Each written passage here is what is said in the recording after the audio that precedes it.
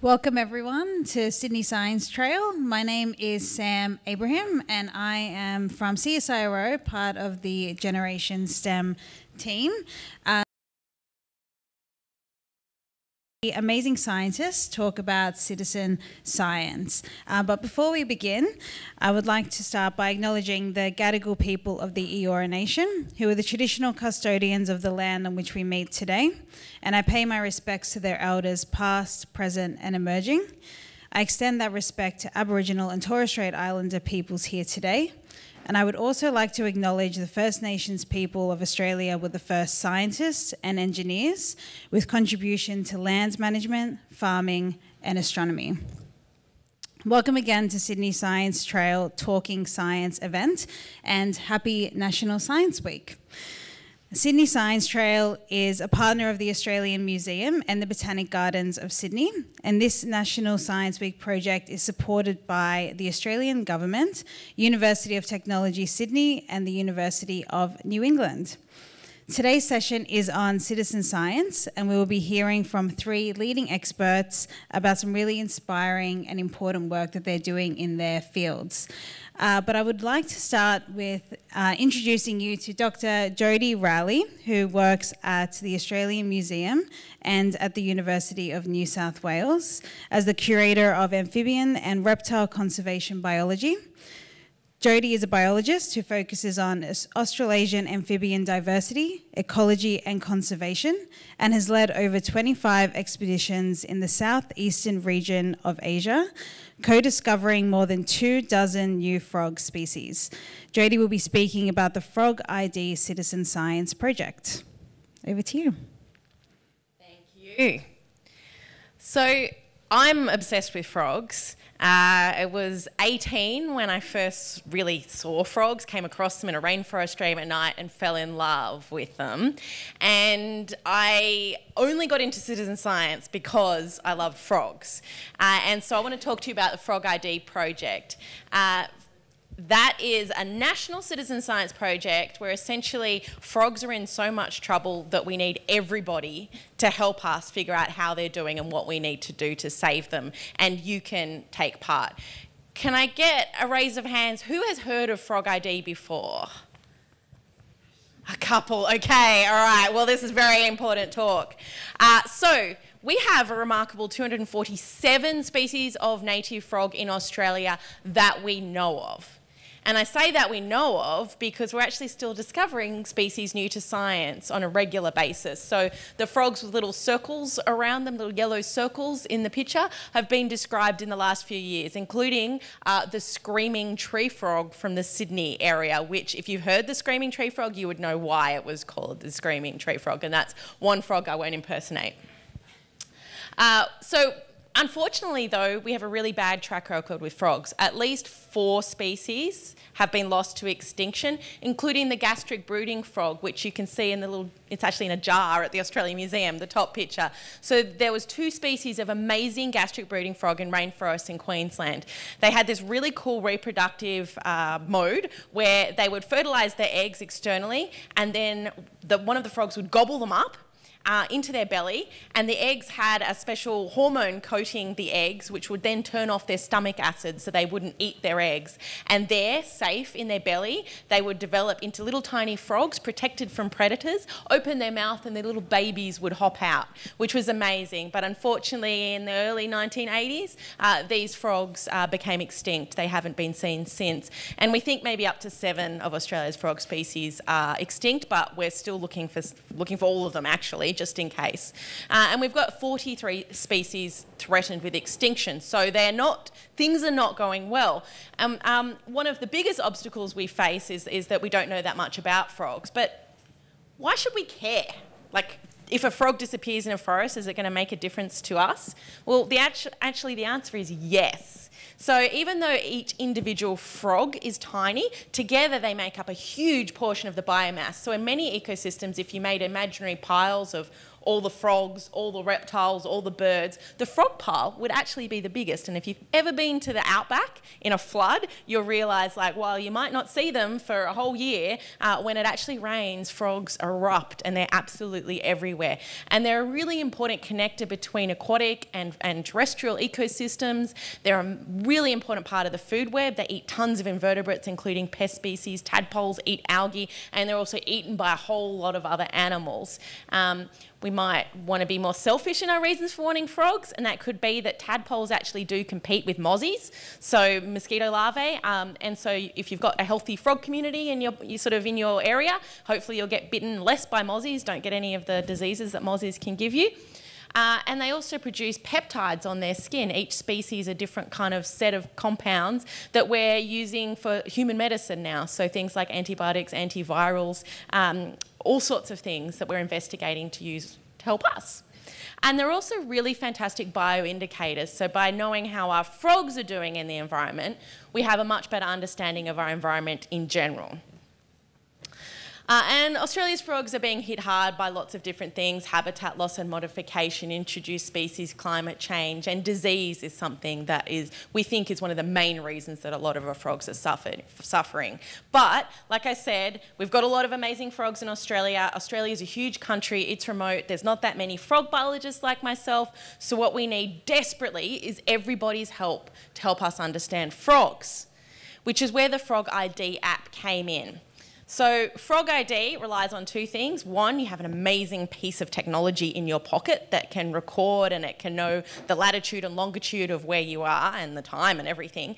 And two is that each frog species has a unique call. So there are 247 unique calls that frogs make in Australia. So there's a competition at the moment for Science Week, and the banjo frog is the only frog in the top 10 animal sounds. So I encourage everyone to vote for that. But it has a call a bit like a banjo. So bonk, bonk.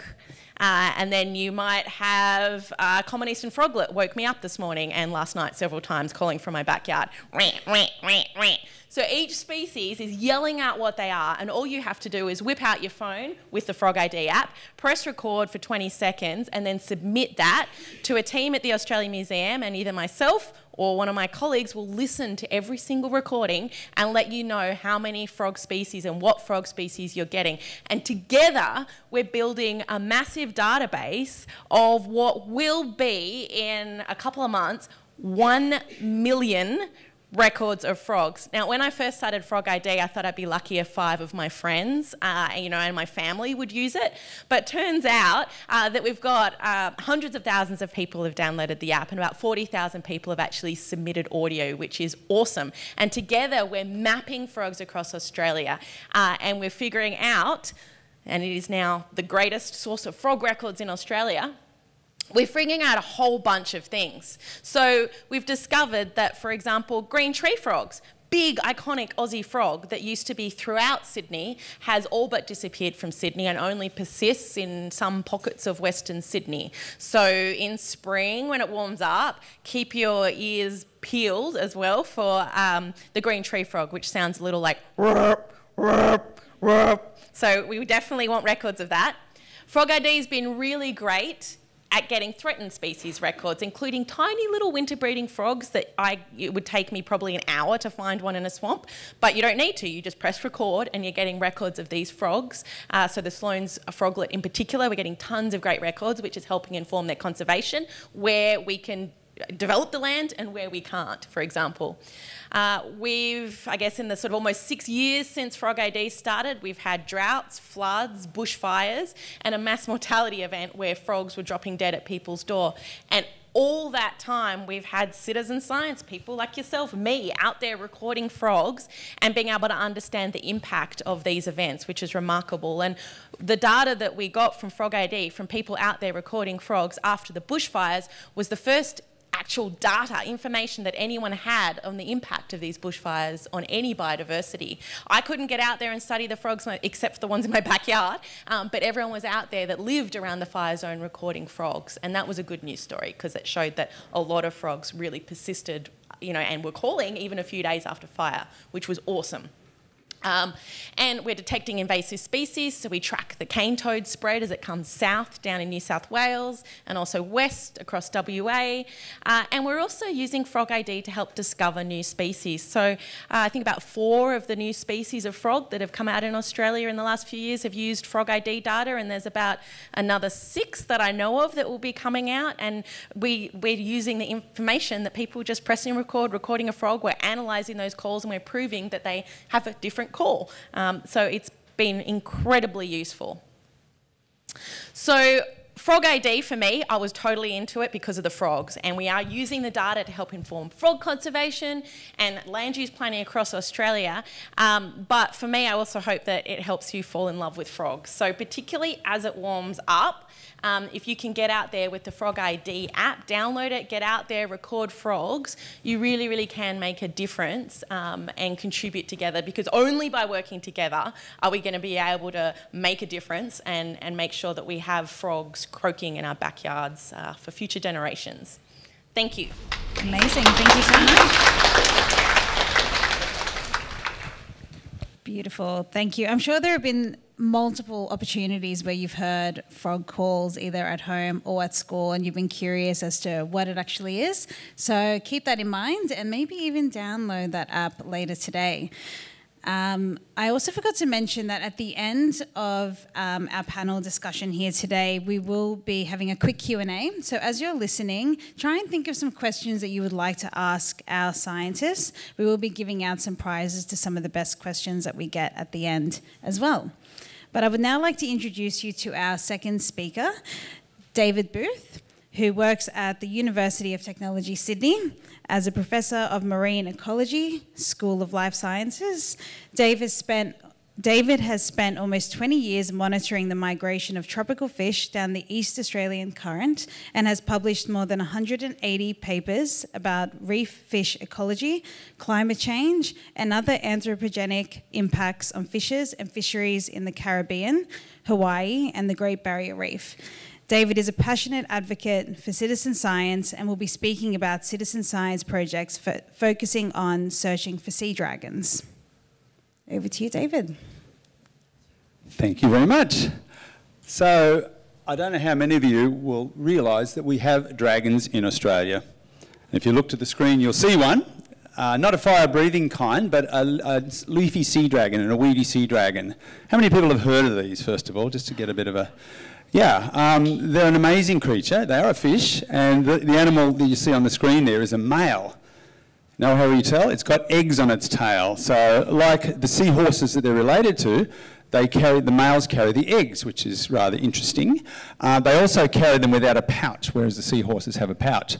So, getting to know these animals has been one of my passions for the last couple of decades, but we know so very little about them.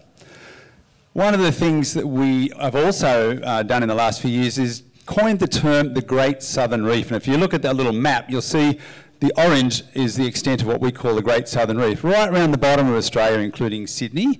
And we've sort of tried to match up with the Great Barrier Reef to get the message out that this whole reef complex right on shore is an amazing resource. And the sea dragons are sort of the iconic sort of calling cards for the Great Southern Reef. So we actually have 3 species of sea dragon. The one I'll be mainly focusing on is the weedy sea dragon, the top one there. And it occurs in the blue right around the Great Southern Reef. But there's also 2 others. The leafy sea dragon, I did my first dive on that a couple of months ago in South Australia, and they are amazing. And then the bottom one there is just a recently discovered one in deeper water. It's called the ruby sea dragon. It looks a bit like the weedy, but it's got a longer snout. We know very little about that at the moment. So, the other thing with sea dragons, we're very excited when David Attenborough was asked what his favourite animal was, and he said, oh, it's the weedy sea dragon, in his British accent. And so we're very excited to see it get global spotlight. Also, it's been the subject of a number of children's books, and there's a couple shown there, and even a play, a kids' play shown in Sydney a few years ago. So it really has gathered people's imaginations, and around aquaria around the world, it's sort of almost the #1 exhibit ahead of sharks, which is pretty amazing. Yet we know so very little. So, like typical nerdly scientists, we publish papers about this animal, but I'd have to say there's a lot we still don't know. So what I'm going to talk about for the rest of this is how citizen science has helped us get more information about this incredible animal. So, first of all, what happened last year, and do you remember the huge storms that happened last year, earlier in the year? We probably forget them now, but they really were quite severe. We started getting reports from people who walk the beaches, and there's a lot of people that do this, of sea dragon carcasses on shore, washed up. And so this happens occasionally, and we checked with the Australian Museum and other places to show that occasionally you get these washed up. But in the month of April, we had nearly 200 of these animals washing up ashore. And my colleagues, Gigi and Selma, who are volunteers in the project, helped record all the emails and the things we got based on some radio interviews and things we'd done to alert people. And so we had a little citizen science project happening right there based on people who don't even get in the water necessarily, people who just walk the beach. And so that basically shows that we had a lot of these occurring all over Sydney, and we're asking ourselves why. We still don't know the answer, but one of the reasons, of course, is the big storm. It turns out these weedy sea dragons don't really like surge. The pressure differences kill them. Also, they eat a little crustacean or shrimp called the mysid, and they were gone for about 6 months because of the storm. So we know it was storm related, which is climate related. So we're continuing to help work with people to monitor these animals washing up. So it's an interesting little snippet of citizen science. Try again. Ah, yes. That lady there is nearly 80 years old, and she was one of our main spotters. It turns out she's walked the Narrabeen Beach for the last 37 years, and this is by far the biggest thing she's ever seen. So we know from citizens that this is a very unique occurrence. There she is with her dead dragons, kind of sad. Another thing we do with citizen science, which has become larger and larger, is using divers. Now, does anyone here scuba dive by any chance? Ah, yes. And how many people snorkel? Just to get an idea. So not many. So thereby hangs a problem. Whereas everyone lives in a house on land and can walk out the backyard or go down to the bush and look at things, very few people, by proportion, get in the water. So we've targeted diving groups around Australia, and they love to take beautiful photographs, much better than mine. And so we've targeted those people because we've developed a citizen science project involving close-up photos of sea dragon bodies, and it turns out their spots you can see here are like a fingerprint. And so there's an example. That particular animal was the same animal, and it was recorded over 6 years. So we know that animal lives at least 6 years, and we know where it went to. So that project sort of spawned a thing called Sea Dragon Search. And if you want to get more information, if you just Google the word Sea Dragon Search, you'll come to this site that's got all sorts of cool materials. But the basic idea of Sea Dragon Search is to have divers get excited about sea dragons, which they are anyway, it turns out, and to upload their pictures onto the website. And through a process of machine learning, which some of you may understand, but it's a bit above my pay grade, they're able to match the body patterns, like a fingerprint, and tell the person who puts the photograph up, oh, this is an animal that was found several years ago, or we've never seen it, and you get to name it. Which is pretty cool. And so now we have about 3,000 or 4,000 entries, nothing like the frog stuff yet, but we're hoping we get in that direction. And based on this, we've been able to understand that these animals can live not just the 8 years we found with previous tagging studies, but up to 13. And that's an animal we call Speedy, who's still alive. And things like distributional range, the little red dots are where we've found them through the Citizen Science Project. Also, we have prizes for people who spot them the most, and you can see, you might be able to see Andrew Trevor Jones there, who works at the museum, and Jodi would know. He's one of the greatest sea dragon spotters of all time, who dives every weekend down at Cornell. So there's certain experts, but all sorts of people contribute the data. And as I said, you get to name a sea dragon if it's a new one, which could be interesting. And so that whole project really has brought together divers around Australia. I'm on the international panel, the Red List panel for this species, and so we're looking to review it again, and now we'll have data. And what unfortunately it's shown that across Australia we're seeing declines. Not everywhere, but especially in the southern places like Tasmania, the numbers are just dropping through the floor of these animals. We think climate change, loss of kelp, we don't really know why, but the citizen science projects that are going on will inform that in the future. Thank you very much.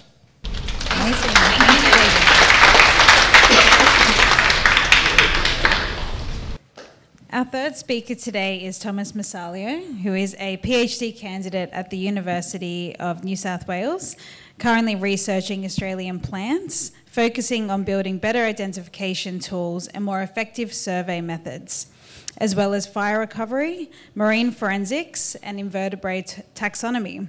Thomas will be talking about iNaturalist, the world's largest biodiversity citizen science platform, and explaining how it enables anyone in the world to contribute to real-life research and conservation across every species imaginable. Over to you, Thomas. Thanks a lot, Sam. Okay. So say you're out and about, you're on a bushwalk, and you come across this pretty weird-looking worm that you've never seen before and you don't recognise. So you take a few photographs and you upload it to iNaturalist, and you do a bit of comparisons to other photos, and you're pretty sure you figured out that it's a flatworm, but there's thousands and thousands of different flatworms. You're not really sure which specific one it is. You haven't really got great feedback yet. So who do you call? Well, Lee Windsor, of course, and to give a bit of background, Lee Windsor is a researcher at James Cook University in Queensland, and he is the #1 world expert in terrestrial flatworms. And within one day of you tagging him on iNaturalist, he comes along, he provides an identification for you. Not only that, it turns out this is the first ever record of this species in Australia, and he even compliments you on the excellent photographs that you took. So these kind of interactions occur on a day-to-day basis across iNaturalist, where passionate naturalists like yourself are able to interact with any expert from anywhere in the world and benefit from their incredible knowledge and expertise that they've built up over the years, to then provide identifications for any animal or any plant or any living organism that you may have recorded anywhere in the world. So a particular emphasis there that iNaturalist deals with all biodiversity. So it doesn't matter whether you're interested in just frogs or just sea dragons, or whether you're interested in every form of life imaginable, bacteria, fungi, viruses, insects, you name it, iNaturalist covers it. So it's a very simple principle. All you got to do is download the app onto your phone, or you can also use it on the computer. You go out, you take a photograph of something or a sound recording, just like Frog ID. So for example, here's a dragonfly that I photographed a few years ago in Western Australia. You upload it to iNaturalist, an expert or often multiple experts come along and provide an identification for you. And then what I find often to be the most exciting thing is that your records don't just stay in iNaturalist, but they actually flow into all kinds of external databases. So hopefully at least some of you have heard of the Atlas of Living Australia. It's Australia's biggest biodiversity data platform, and basically it doesn't generate really data itself, but it sucks in data from all kinds of other platforms. So Frog ID data goes into the Atlas of Living Australia, all the weedy sea dragon stuff would be going into the Atlas of Living Australia, and so does iNaturalist data. And once it's in the ALA, it then gets to go into the global version of that, which is the Global Biodiversity Information Facility. And the reason that it's so important that your data are in these databases is that once they are, your records get to be used by real-life researchers in research, conservation, land management, all around the world. So you may think you're just photographing a bird or a bug or a plant, but in actuality, those photographs that you're taking become really, really valuable scientific data points. And I could spend a few hours here talking about the 1,001 different ways that iNaturalist data gets used, but I'll just focus on the three main ones. And before I dive into that, to give you a sense of the scale of iNaturalist, just 2 weeks ago, we went past 150 million records submitted across the world for iNaturalist by almost 3 million different people. And then if we zoom in just from an Australian perspective, Australia's population is pretty small compared to the rest of the world, but certainly from an iNaturalist perspective, we're really punching above our weight. And you can see we're just about at 6 million records from more than 70,000 people all across the country. So a pretty impressive effort so far. So one of the first major things, and I find probably personally one of the most exciting things, is that at this point there are literally thousands of new species that have been discovered through iNaturalist. So someone goes out, and it doesn't matter whether you're in the remote Amazonian rainforest or just in your local backyard, there have been new species discovered in both of those places.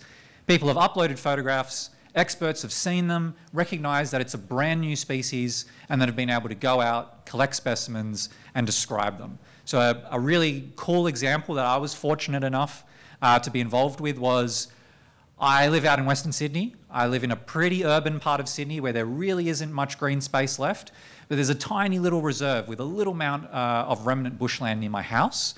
And a couple of years ago, I found this weird-looking silverfish under a piece of bark that I didn't recognise. Took a few photos, uploaded it to iNaturalist.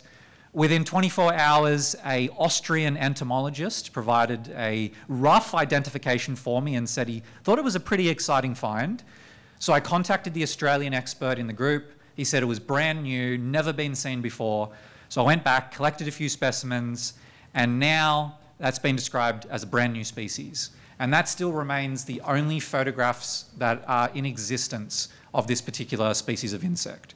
And if I had never uploaded the photographs to iNaturalist, it may well have been that this silverfish will have remained undiscovered, and it may have remained undiscovered forever. And who knows?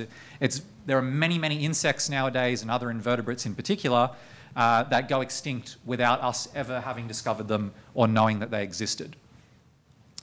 Perhaps one of the more common ways that iNaturalist data is used at the moment, though, is for species distribution. So something that both Jodi and David mentioned. So figuring out where these species are, when they are at these particular places, and also how their ranges are actually changing over time. So that might be in response to things like climate change, but also how many species are being introduced around the world by people.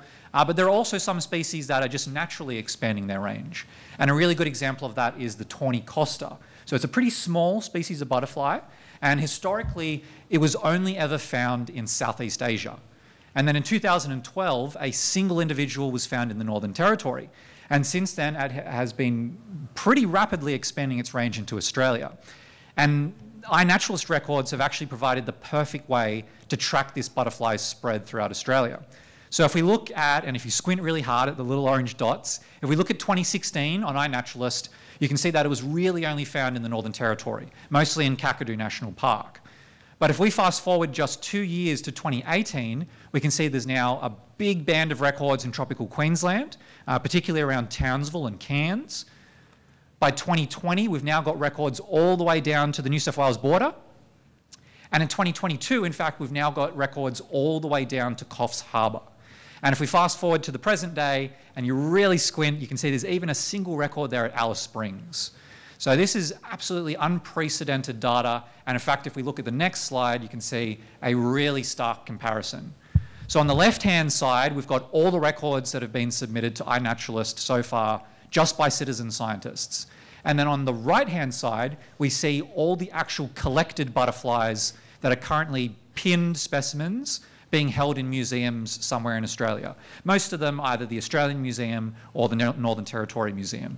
And you can see the incredible difference between the two here. And if we were just relying on museum records, it gives us a really, really incomplete picture of where this butterfly actually is in Australia. So tremendous value here for the citizen science records.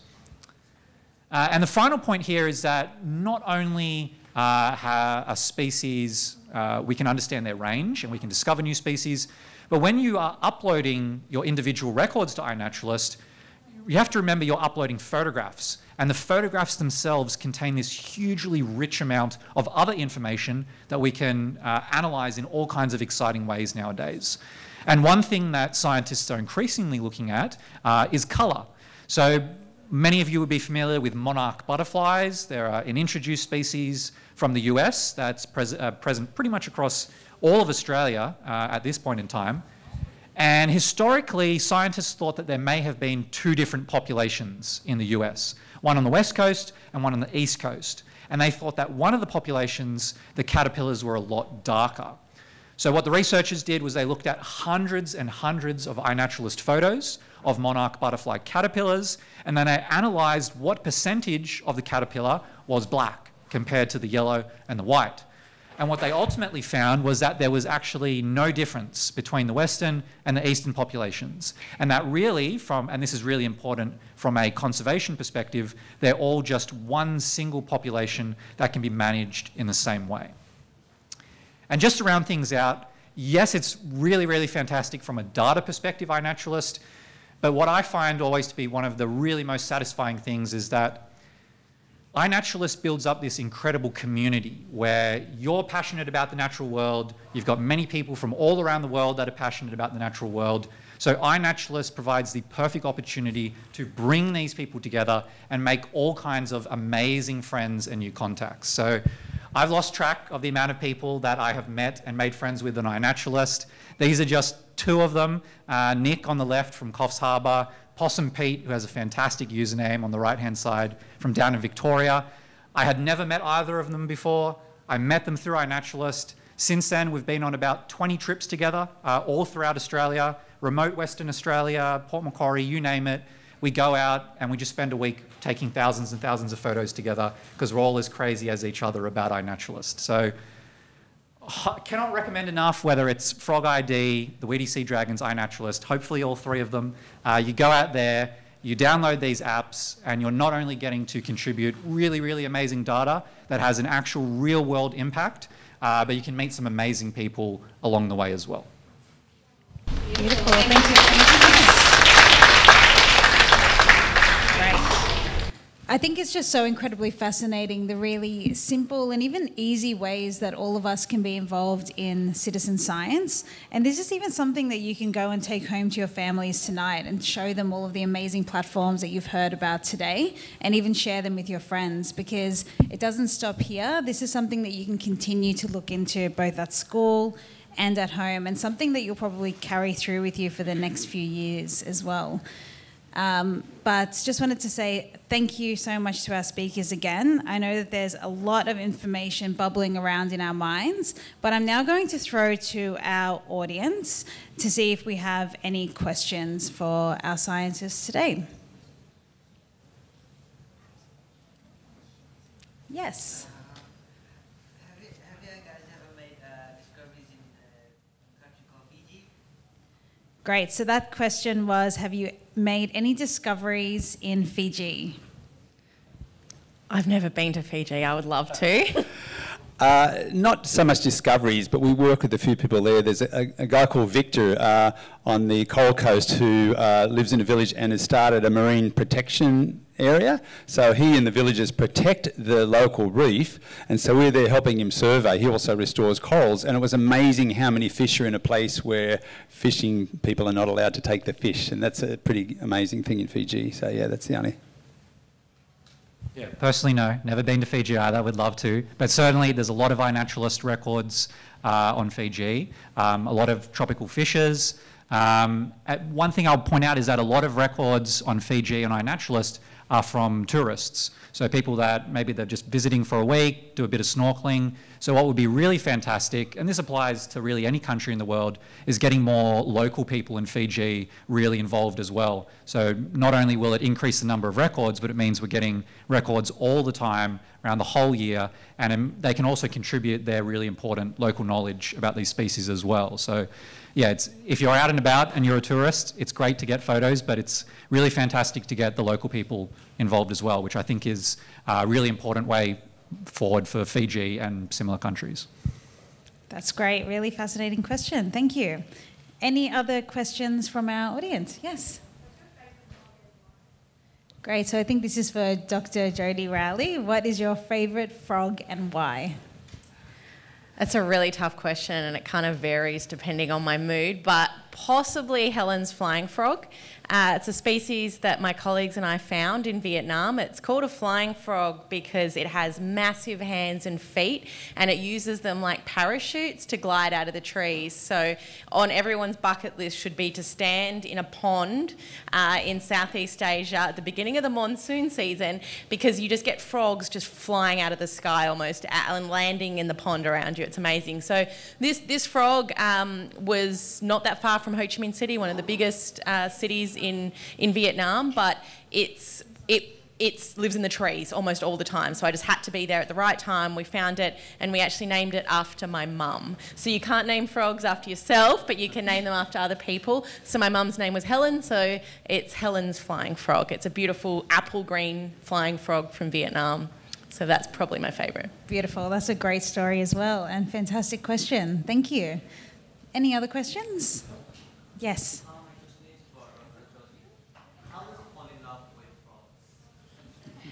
How does one not fall in love with frogs? How did I? I wish I had a better story, really, but it was kind of love at first sight. So I didn't grow up camping. I grew up in the city. I never really saw frogs, like on TV. I didn't really know that they were in the backyard. They probably weren't. I don't even know. I didn't collect tadpoles. I didn't do any of that kind of stuff. I was really a city kid. But when I did environmental science at UNSW. I started walking and camping with people. And we went out at night in a stream and I just saw these frogs. And they were just amazing. Like, they were just sitting around the stream at night, you know, big eyeballs, toe pads. They just looked, honestly, I thought they looked fake. They looked like they were made of plastic. They were so beautiful.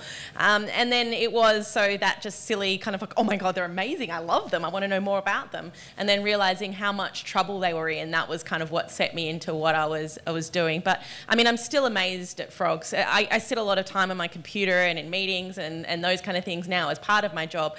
But I've got to make sure that I still go out and I make recordings with Frog ID and I see frogs and I remember why I do what I do, and I do it for these amazing creatures. So really it was just sort of love at first sight. It wasn't an academic reason. It was just, I just thought they were awesome.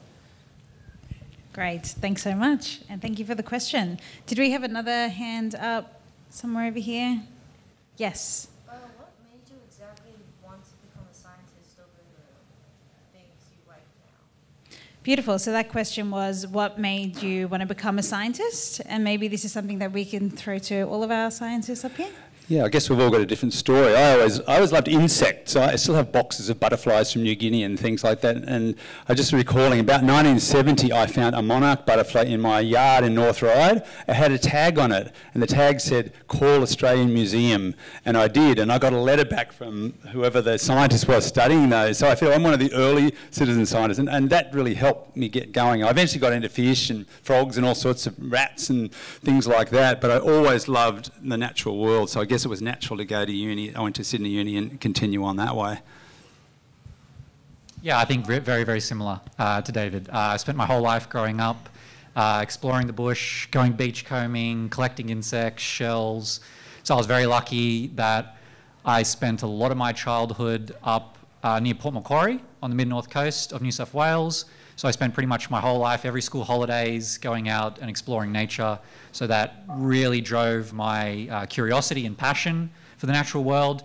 And I think in terms of actually becoming a scientist, I think coming to the realization that you can really make a difference in the world, and that science, I think, is one of those really amazing areas where you can have a big influence on a lot of people, and particularly really inspire the next generation of people like yourselves, all the new passionate scientists of the future coming up. And so I see that as a really important role that we all play. And I really enjoy communicating, so I thought matches up perfectly. So it's a really good opportunity to both make a difference in the world through more formal things like collecting data, but also become a scientist so that I can inspire the next generation to become scientists as well. Beautiful. Yeah, I mean, for me, I was sort of accidental. I enrolled in environmental science. It was a toss-up between art and environmental science. I kind of like nature. I wanted to help, but honestly, it wasn't super passionate. I never did like stream watch or any of those kind of extracurricular science things at all. And then it was falling in love with frogs, and it was wanting to make a difference and realising you could through science. And frogs just happened to be my obsession in that route. Yeah, that's really great. And I think it's so interesting how everyone's journey varies so much, and how you can find your specialty or interest in the smallest of things. So I think that's really something we can all keep in mind, and the different ways that we can make a difference even through citizen science at a young age. Beautiful, great question. Any other questions from our audience? Yes.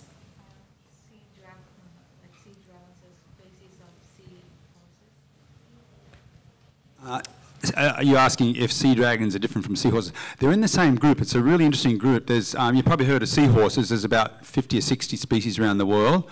Only 2 are endangered. One of them lives in Sydney. It's called the white seahorse. I don't know if you've seen, we've just recently bred them up in captivity, and we're releasing baby ones, which we tag and follow to try and get the populations around Sydney and places going. There's also pipefishers, which are like an unrolled seahorse, and sea dragons. So they're a really fascinating group. They all, the males look after the babies, which is something very interesting. And yeah, right here where we are now is a real global hotspot for these animals. Great, thank you. Any other questions before we finish up? Okay, great. I think our scientists deserve another round of applause. Thank you very much.